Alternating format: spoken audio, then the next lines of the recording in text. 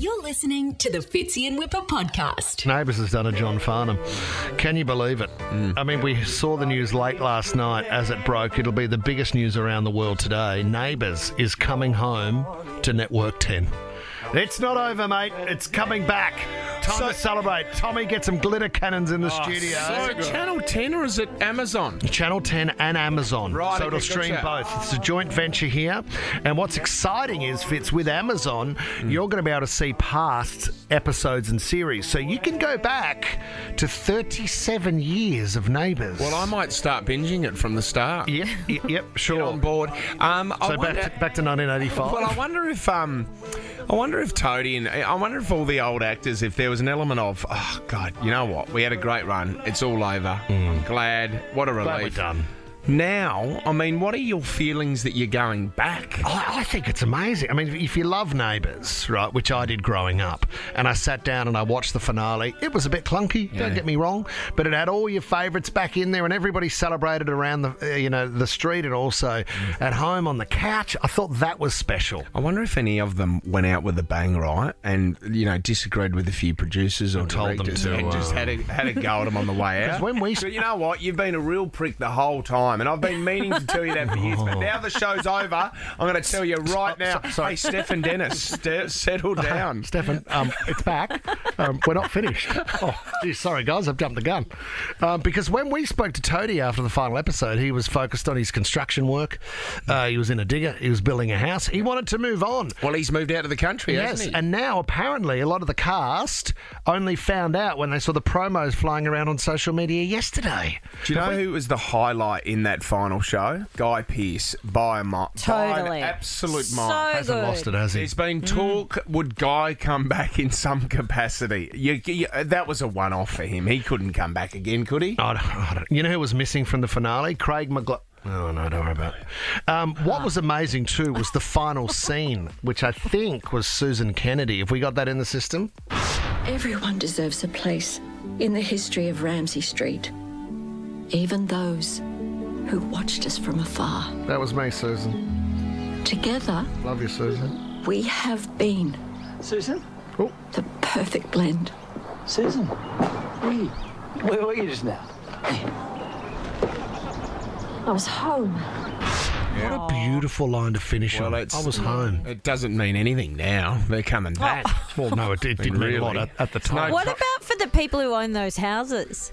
They thought they were off the hook They've now. been a gutful. Well, no, they've been paid a fortune for years, haven't Yeah, they? they get paid. Now they want to renovate and things, don't they? Well, you can't do 'Cause that. They haven't been Don't allowed Channel to. 10 own them? Don't ruin Ramsay No. Street. No, they don't. This is exciting, guys. There's someone on the line, and I can't believe it. Her name is Jackie Woodburn. She is Susan Kennedy. Susan, welcome to the show. Good morning. My God, it was very strange listening to that play over again. Yeah, but it was a beautiful moment. And as a Neighbours fan, sitting on the couch, it felt like the final goodbye, of course. And now Well, I don't know how to was at react the to time. I don't know how to react to the news. Well, if you think Tanya was excited about winning the tickets, you've got no idea how excited I am. I couldn't be more thrilled. Yeah. It's the most wonderful, wonderful news. Just think all those jobs back for all those people. Yeah, it's big. Yeah, true. And all those fans and viewers who write to us still every day telling us how much they missed the show and how much they wish it was back. It's a little Christmas miracle. Yeah, I love this. Jackie, were there whispers of this going on around the time it finished up, or you honestly thought that was it? It was done and dusted?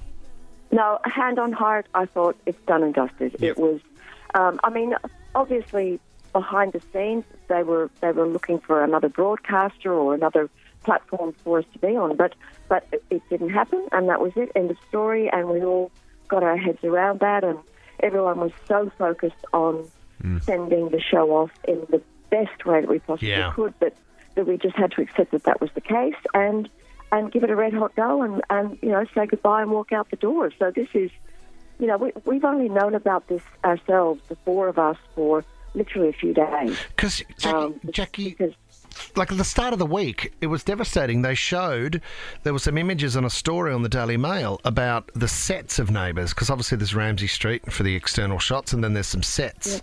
Yeah. And they were all gone. They were all ripped apart, and it was like, oh my God, don't show me that. That's part of my family that you've ruined there. I know. So then, I know. It's like seeing a grave dug up or something, isn't it? And then here we are, the end of the week, with this amazing news. So how did you hear the news? Were you emailed by the network, or you got a phone call? No. Jason Herbison, our executive producer, who has been responsible for all the good stuff that happened on Neighbours in the last decade, he's just been phenomenal, came to the house. He said, because he lives close to me, and he said, I just need to, I'm going somewhere, I just need to drop in. And so he dropped in and he told me. Wow. And I think I may have kind of grabbed him around the throat. And not again. Say that again. Say it slowly so that I understand.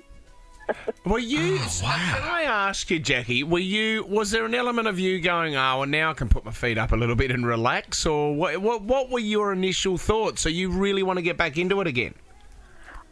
Honestly, there was not a split second of indecision. I just said, I'm there. Oh, good on you, mate. This is awesome. So when are we talking? Can you give us some time frame here? When will they start filming again? At this stage, I believe we start filming kind of mid-April. Yep. And I think to go back on air sort of, second half of next year. Oh, great. So Neighbours just took long service leave after 37 years. That's all it was. Yeah, we just kind of... Little holiday. Look, it's been lovely. We all just took a gap year, I suppose. Do you know who's not happy, Jackie? Ray Maher. He thought he had the monopoly of Australian drama. Finally, home and away, got the number 1 spot. This is ours. We've got it now, and now you're back, Jackie. He's not happy. Do you know what? When we got canned, when we got axed, we actually got some lovely messages from some of the home and away crew. Oh, great. So I think that they will be thrilled. It's about the industry as a whole, and you know very well that it's an industry that cannot support all the talent out there. No. So to have this opportunity back for all those up-and-comers is just... It's huge. Truly, it's a win for all of us. Yeah. Have you spoken to Toadie?